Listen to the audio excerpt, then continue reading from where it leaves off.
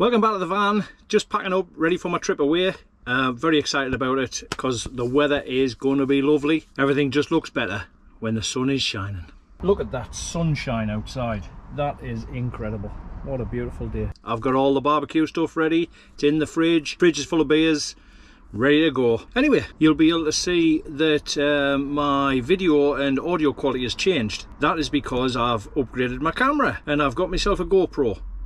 So I'm filming this on a GoPro rather than my mobile phone. I hope it's better, otherwise I've wasted a load of money, but I bought it second hand. I hope this has improved the audio and video quality really. It's just handy to carry around in your pocket and you don't have to have your mobile phone ringing all the time when you're trying to video. The resolution is supposed to be better and the audio quality is supposed to be better, and I've actually got a media mod that came with it. Because it was second hand, somebody had bought a media mod saying that he used it on his motorbike and it was to cut down wind noise. However, it didn't cut down the wind noise, so here we are. Shall I have a beer and a donut? Or a beer? Or a donut? I'll start with a donut and I'll move on to a beer. I know I seem to do a lot of product reviews, but that's I don't get paid for them. What it is everything that I've bought that I think was worthwhile buying and I would buy again and recommend to anyone else, I tend to do a review on it because I think, well, if it's a great idea and it works, why not share it with everyone who's in the same position as me? So anybody who's travelling in a camper van or going camping in a camper van or motorhome would benefit from the things that I suggest, I think. It's my personal opinion. But there you go. Now, that being said, if you've got a dog, you're in for a treat. Because today, I'm going to tell you all about my dog's water bowl that I use for travelling. Now, I bought it from Amazon and it's called a Road Refresher. I don't know if anybody else with dogs has one of these. If you don't have one, I'd recommend you get one. They're absolutely brilliant. Never spilt a drop of water yet, even if Julie's driving. So, yeah, it's a road refresher, and I'll tell you a little bit about it before I show you it. I'll put my glasses on. Road Refresher holds approximately 1.4 litres, which is 54 fluid ounces, for those of you who work with metric. Instructions for use. Who reads instructions? But I'll tell you anyway. The instructions are: remove the top lid, which is this outer black ring that you can see there. That's the top lid, and that just clips off, and I'll do a demonstration on that. So remove the top lid, and it's as simple as that. Top lid is off. There you go. It'll stand up to get a bit of leverage there, but that's the top lid, the black lid. So I'll put that to one side. That bit comes out and you see there's holes in there in the middle. Now, yes, this is not fresh out of the packet. I use this all the time, but I just thought it's such a great idea that I'm going to share it with people.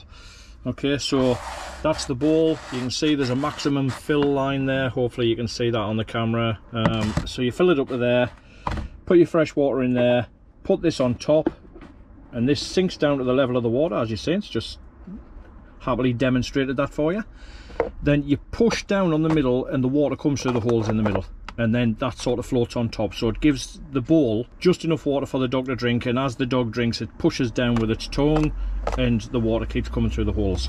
Then this outer ring fits back on the top like that, and then that goes on the floor. There you go. It's got little Velcro feet on the bottom here that I find just fasten.